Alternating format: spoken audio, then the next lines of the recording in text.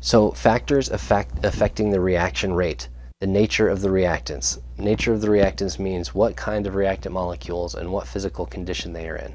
So small molecules tend to react faster than large ones. Gases tend to react faster than liquids, and liquids react faster than solids. And that makes sense because they have more kinetic energy, they're moving around more.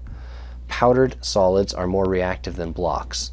And that's because powdered solids have more surface area, so it's like they're almost already broken down to the individual molecule level.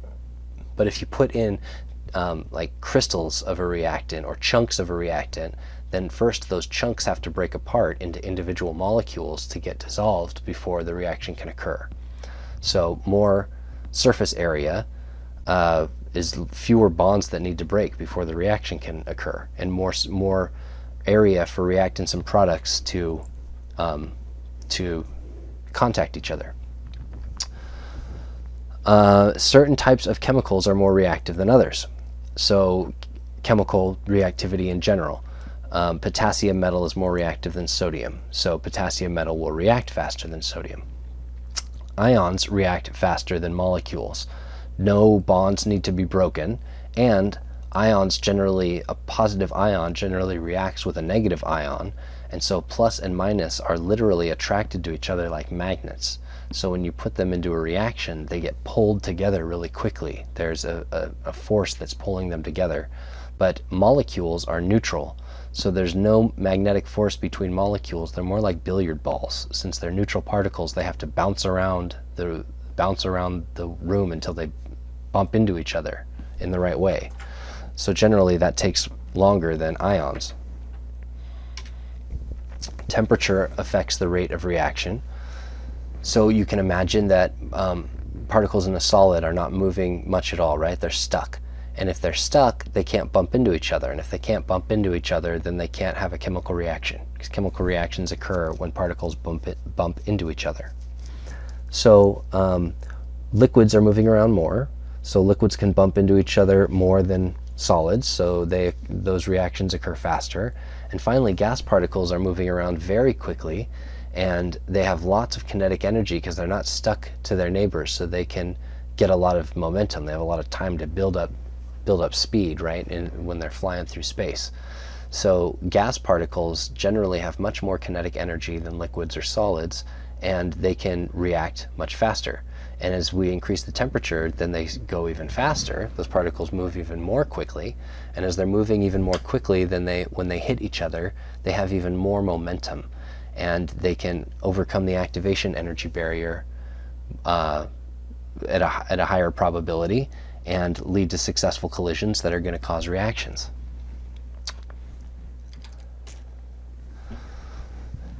Other factors that affect the reaction rate are catalysts, and catalysts are other chemicals that we put in a reaction.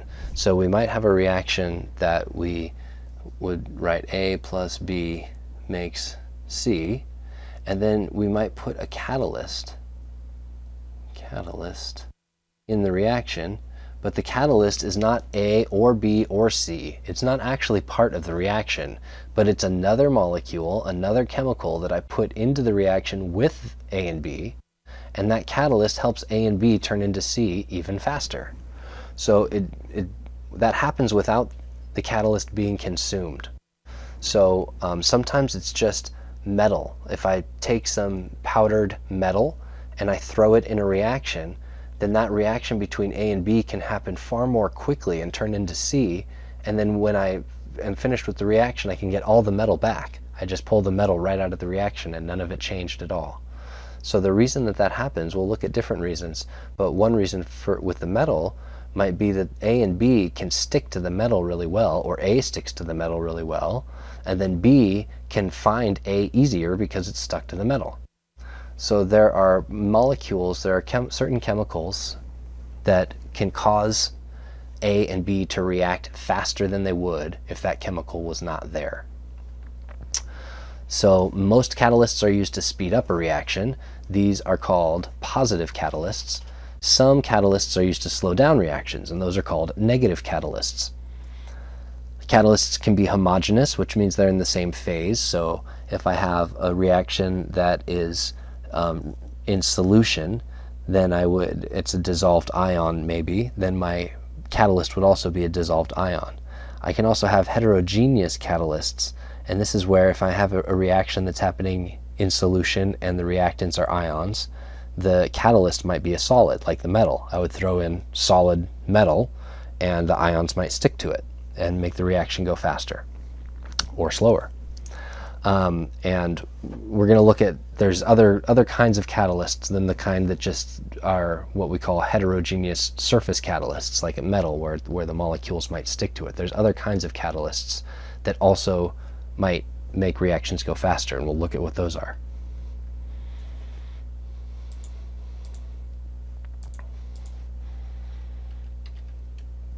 Another thing that affects the reaction rate is the reactant concentration. So if I have a reaction that's occurring between A and B, and A and B must run into each other to create C, and I have 10 A molecules, and I only have 2 B molecules, then that reaction is not going to have a very fast rate. Or, just so it's not over right away, let's say there's 120. 100 A's, 20 B's, then the concentration of B is lower than the concentration of A, so there's not many B particles. When they're bouncing around, the A particles are going to have a high likelihood of bouncing into each other, and A plus A doesn't make anything, so the A particles will just bounce off of each other and not have a reaction. But if I get more B particles, and now I have 100 B particles, then the reaction will go faster.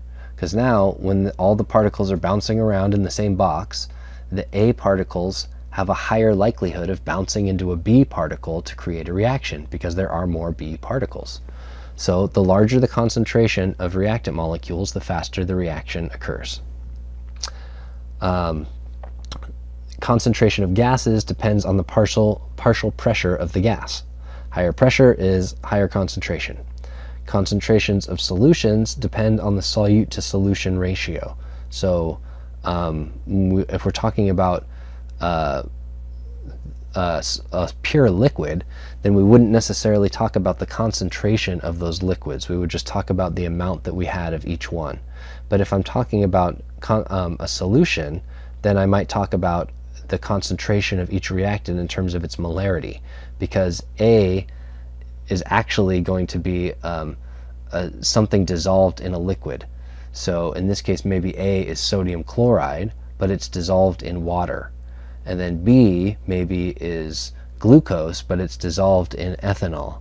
So in that case, if A and B are not pure substances, they're mixtures, they're actually solutions, then I would talk about their molarity, I'd talk about their concentration.